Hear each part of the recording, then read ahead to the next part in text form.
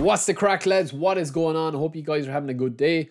We are back with BECKENBEAUR's training guide. Now, again, this guy is an absolutely insane player. I would probably prefer Matthaus and Rummenigge over these two guys, over BECKENBEAUR, I should say, as those two guys there. But I do think that BECKENBEAUR is still an absolute weapon of a player, lads. He would be a beast. If I was to get him, I feel like I could be slotting him in with Maldini just for the OG retro feel in my backline. But yeah, I mean, he's a fantastic player. You can see here. There's a couple of issues with this card, right? That a few people have been asking me my thoughts on him. There's a couple of issues with this card. Firstly, he doesn't have your traditional kind of destroyer type role as a centre back, which can be an issue sometimes because cards with with low aggression, with that don't have high aggression, they can kind of sometimes like sit back with the AI, because the game is all about, at the moment now, if you feel like you're being completely dominated by an opponent, it doesn't matter what division that they are, man, and regardless of the connection, right? The connection obviously is an issue a lot of the time. But if you're having a fair game and it's across the board and you just feel like you're getting turned over a lot of the time, chances are the players that the guy is using are very aggressive compared to yours. So that is something to keep an eye out with BECKENBEAUR, because his aggression level is only at 66 here, which is quite poor, right? Now, everything else on the card is insane. Like, you've got brilliant defensive awareness, you've got excellent jumping and low pass and lofted pass ability. So you are kind of playing him as a sweeper. I think he would be perfect as a 3 at the back if you were to sit him in the middle, as long as you don't come up against somebody like Jan Koller or Haaland that's going to just dominate him in the air.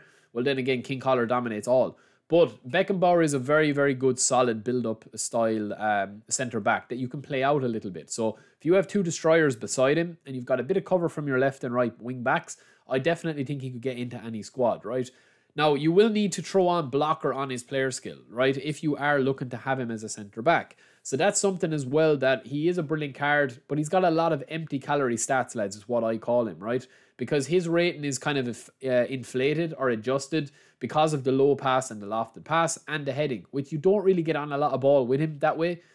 Because as a centre-back, obviously, he's only going to be rated in that position as a centre-back first and foremost. So, the likes of stamina and the likes of ball control and tight possession and low pass and lofted pass, they'll up the rating of his card to be a better overall, but they're not going to really add much to him on the pitch. So that is something to keep in mind as well. Now, when we get to his actual card here, we're going to show you two different versions of him.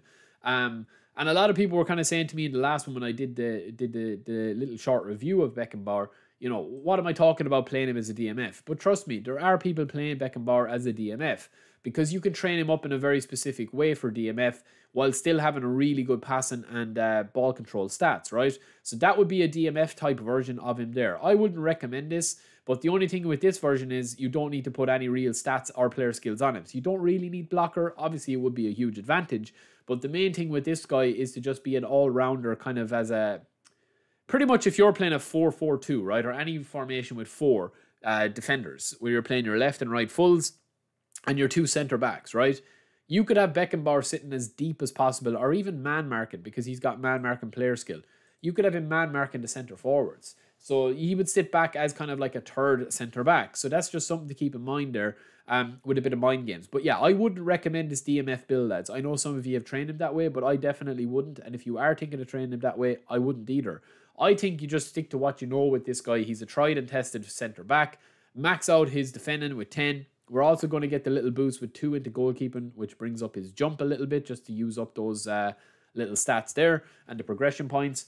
Dexterity, lower body, and aerial strength are all quite decent. But I think for this card, lads, that is kind of how I would go with it. Now, is he going to be the best build-up centre-back that's there? You obviously have Van Dijk. I think Van Dijk is extremely clunky in the game. I would much prefer BECKENBEAUR here. But yeah, I mean, it's up to you. I mean, he is a very mobile centre-back, and he kind of reminds me when he's on the ball of David Alaba. Somebody like that is extremely good on the ball, that can shoot, that can pass, that can just do long-range shooting, long-range passing, switches, stunning crosses, everything that you could possibly want.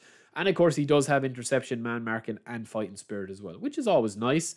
But yeah, I mean, from the 3 of those, I would say that I would definitely want Matthaus. But let me know who you spun. Let me know if you're going to spin or skip. I know that we've got a good pack coming next week as well, so maybe it would be a case of waiting to spin for them. But yeah, any of these 3 boys will be monsters. Check out my other reviews and my other training guides if you haven't already. And until next time, we will talk to you in a bit.